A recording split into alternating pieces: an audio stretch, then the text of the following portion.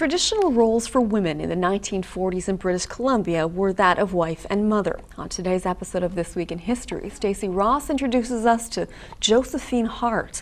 In addition to being a wife and mother, she was also a respected marine biologist, iconic in the data that she collected and published and that is preserved at the Royal BC Museum.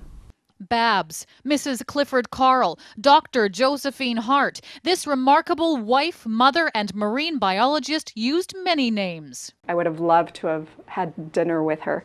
She was doing things that most women weren't doing. In addition to raising a family, she had a career, she pursued a career, her love, her passion for marine biology.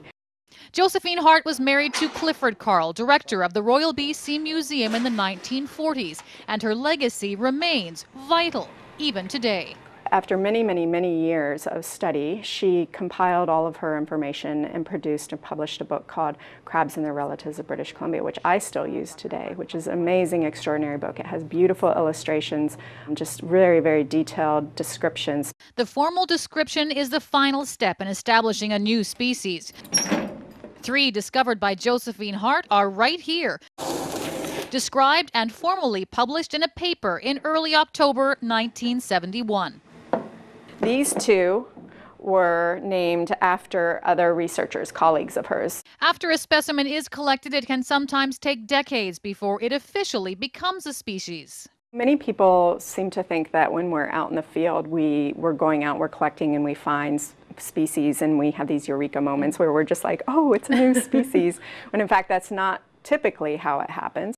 That's what happened with this little guy, which Hart describes in her book, but never names. In 1996, 2 of her colleagues from Washington State did finally get around to naming it, and they named it in her honor. So the species name is Harte, and the common name is brilliant hermit, which I just love. And it's named brilliant because it has a beautiful, brilliant coloration, but I like to think of her as brilliant.